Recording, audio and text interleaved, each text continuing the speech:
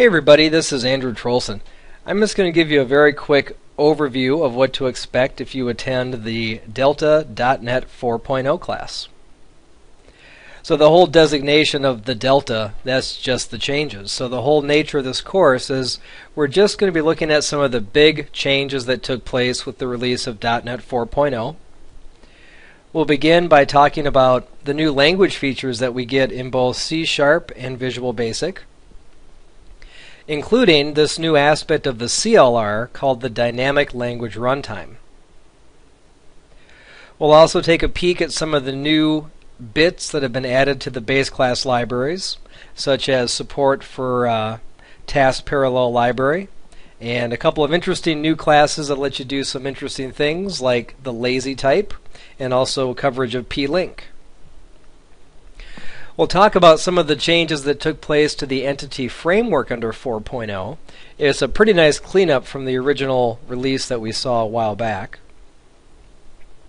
We'll be talking about new aspects of doing WPF programming, including the Visual State Manager, which is a really nice alternative to the original trigger framework.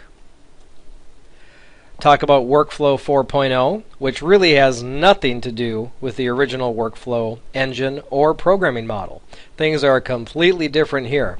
So if you tried Workflow before and you weren't sure that it would work in your projects, I'd recommend taking a look at the new Workflow. And we'll also talk about some of the nice changes that were included for Windows Communication Foundation, including more formal support for RESTful services. Here's kind of a breakdown of what we see in each chapter. You can see that chapters are fairly well isolated to their respective content. Now, as far as the prereqs go, please be really aware that this is a course for people who are already doing .NET programming. There's no coverage of any fundamental anything. We're only focusing on the new 4.0 bits. So we assume that you're very comfortable with C# or Visual Basic or both. We assume that you're very comfortable doing .NET development and that you can certainly make use of Visual Studio to build and debug your software. The course is set up so that we have a good combination of lecture, lab time, and interactive demos with the class. These are just some rough numbers. Every class is a little bit different based on how many people are in the room and where people are at with their skills. Notice that we always give lab solutions for download, so that's yours to keep.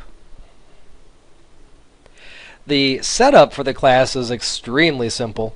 All you have to have is a copy of Visual Studio 2010. That will install all the things that you need to do all the labs of the class. So really quick overview, guys. Hope to see you in class soon.